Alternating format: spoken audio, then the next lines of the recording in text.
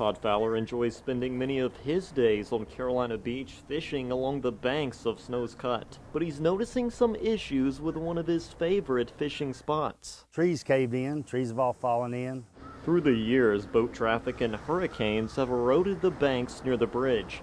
In one spot, there's even a 15-foot drop. After Hurricane Matthew passed through here in October of 2016, it exacerbated the erosion issues that we're having on the banks of the Snow's Cut. And that's why the Army Corps of Engineers are working on a project to repair the damage and flatten the slopes. Project manager Jim Medlock says the $1.8 million effort will cover a total of 1,300 feet. Crews plan to install rocks near the bridge to prevent future erosion.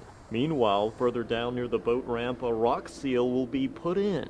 We're basically putting a stack of rocks in the water about 10 or 15 feet from the shoreline to help mitigate for future erosion in the future. The highway department's already gone out there and placed rock on the abutments of the bridge on the north and the south to help protect the safety of the bridge.